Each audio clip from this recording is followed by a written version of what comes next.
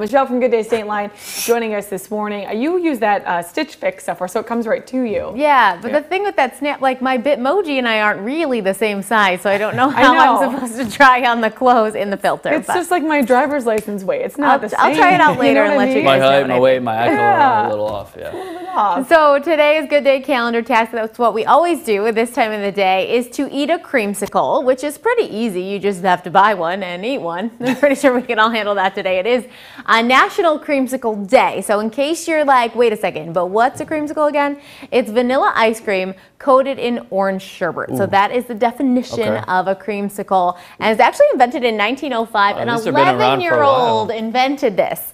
Frank Epperson, he experimented with putting fruit juice around vanilla ice cream and called it an Epsicle, as off his own name. That later turned into a popsicle, so a creamsicle was actually invented first. So we have that kid to thank for and he's dead now probably, but we have that kid to thank.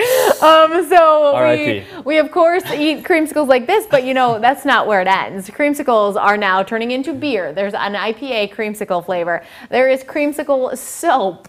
Creamsicle cupcakes, which this one makes sense. People turning the flavor into cupcake. And then my favorite, creamsicle deodorant.